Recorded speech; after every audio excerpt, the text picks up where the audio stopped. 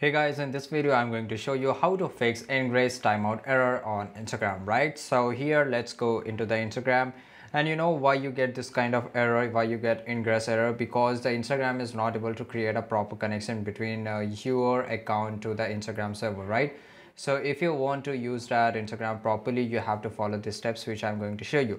The very first thing, you have to go to the Play Store, and on the search bar you have to type Instagram. Okay, let me show you. Just type your Instagram, and after that make sure that you are using the updated version. So if you see a update in the place of open, you will get the updated version of Instagram, right? And one more thing guys, this may fix a problem, but if it doesn't, then you have to do one thing. You have to press and hold, and you have to go to the app info.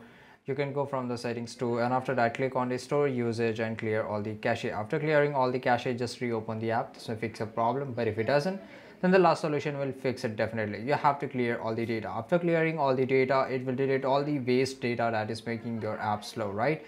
And this will fix all your problem on Instagram. And this is it guys. I hope you found this video really useful, and if you did, leave a comment down below. Make sure to subscribe our channel, and see you in the next video. Till that time, take care. Goodbye.